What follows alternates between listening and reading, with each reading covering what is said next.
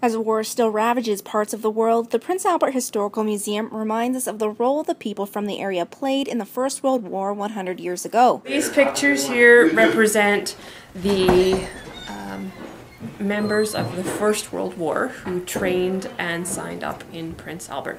So these pictures here are all of troops parading in and around Prince Albert.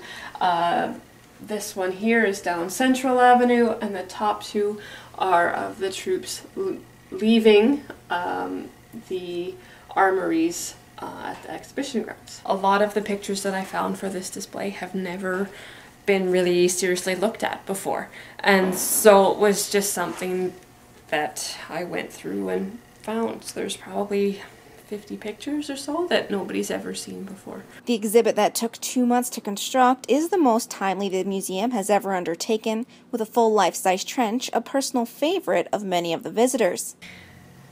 It's a learning experience, I think, to see what Prince Albert involvement was during World War I. And the kids enjoy it because they get to look around the trench and whatnot, and look at the pictures. It's more of an interactive display for them, and the older members come in and they remember what Prince Albert was and what they have done in the past. So in this corner here we have the Books of Remembrance.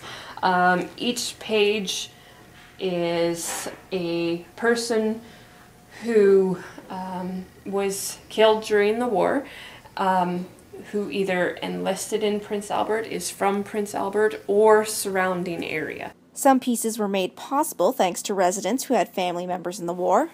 These photos over here are nursing photos, and they were donated by Jim Sanderson, a local lawyer in town, and they're from his mother's collection.